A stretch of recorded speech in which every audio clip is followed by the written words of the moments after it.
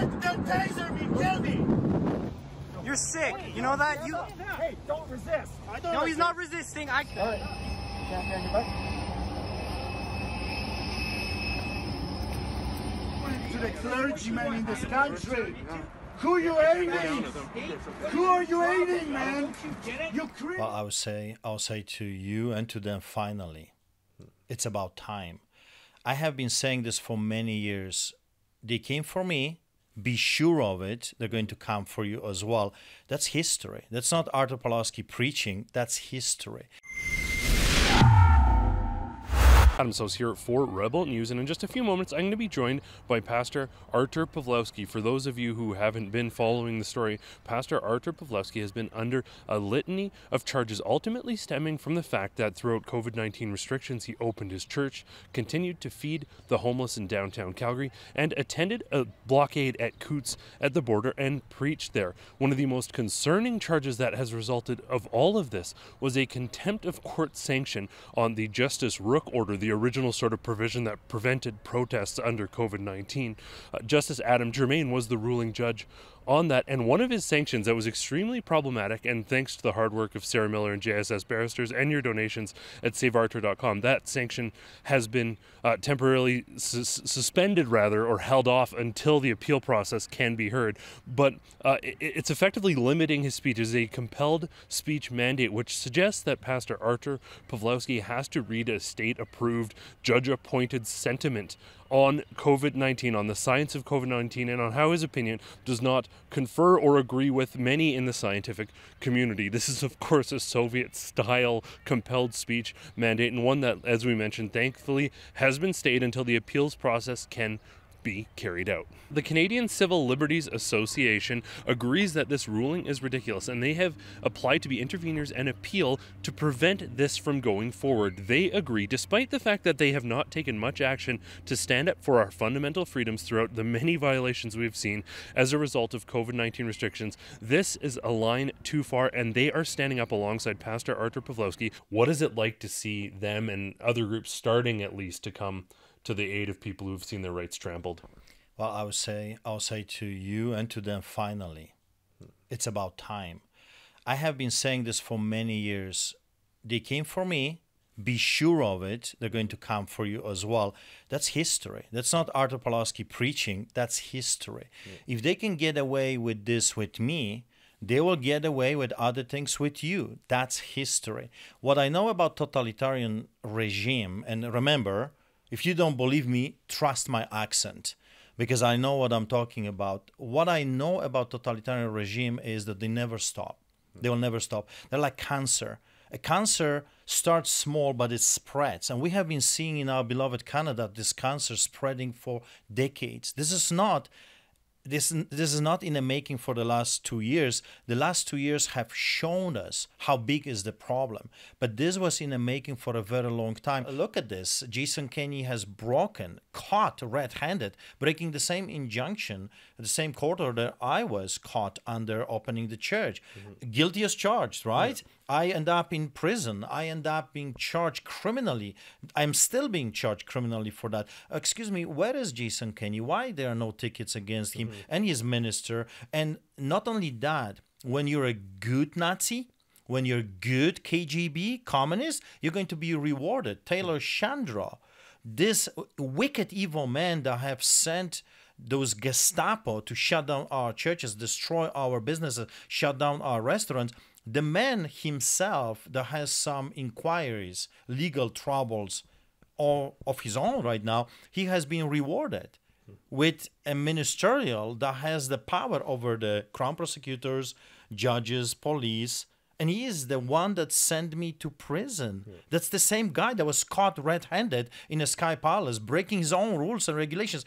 This is communism. Yeah. This is what I see in Canada is a hybrid fascist communism, socialism combined together, and it always goes the same way. I'm not surprised. I have been roaring about this for such a long time because I know how the system works. It starts slow, it starts a little, and then it progresses. That's what we're seeing right now. And I'm not surprised that those people. I call them the gangsters in uniform, working for the biggest mafia that we have right now, the Kenny's mafia, and Newfold. What a disgrace of a police officer this man is. He is unequally he's unequally applying the injunction to certain people. That occurred outside City Hall and involved a large and decorated semi-truck that was incessantly sounding its horn in violation of the injunction order. That driver was arrested and the truck was towed from the highway. If the government approves you, you're good. You can do whatever you want. You want to hug? No problem. You want to congregate? No problem. You want to take the streets and march like I've heard the mayor of Calgary is going to do in just a few days? No problem. That's all good. That's kosher.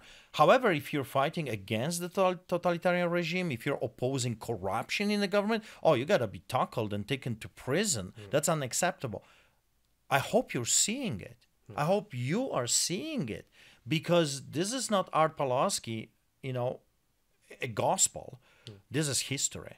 It is entirely Christian pastors being targeted by this government. Why is that? Communism. You see, when you have a totalitarian regime, you have to understand that's your new God. And if you're not willing to worship that God or that person, like Trudeau or Kenny, well, you will be tackled. You will be destroyed. You will be hammered left and right, because they will not allow anyone being treated higher than they are. They are the pharaohs of today, and you are the slaves. I mean, that's how it goes. And if you say actually, it's very interesting, because this season is the season of Passover. It was exactly 1 year ago when I kicked the Nazis out of our church because they were breaking a Criminal Code of Canada, section 176. Out! You understand? Nazis are not welcome here. Out! And they had no right, no legal right to be there. And the fascinating story of the 10 plagues and the Egyptians and the Pharaoh and Moses, a little guy that comes in out of nowhere and says, a shepherd, let my people go so they can worship me in the wilderness. And the Pharaoh would say, no. You see, Pharaoh Kenny says, no. You cannot keep your churches open. The abortion clinics, the liquor stores, the marijuana stores, the Costco's, the Ikeas, the Walmarts, all of that, or the mosques, all of that can be open, no problem. But a church that worships the living God, that's unacceptable, because they hate competition. You have to worship them. You have to believe whatever they say, it's the law. Just like the Pharaoh, he was treated as the God. And here comes Artur Pawlowski out of nowhere, a nobody, a shepherd, with a funny accent, and says, no, you cannot do this to me.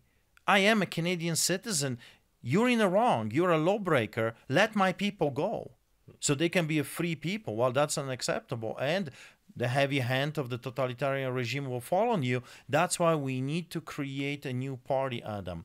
What I'm calling right now is all the leaders of the small parties in the province of Alberta come together, contact me, and let's form a grassroots party for the province of Alberta. Let's tackle this beast here, this giant, this Goliath, Kenny's government, and let's come together under one umbrella of freedom, and let's create a party that actually will represent people, because we have entered an era of 1776, taxation without representation. Right here in our beloved Canada, no one represents us. We have no politicians that represent us these days in the province of Alberta. We need a new party.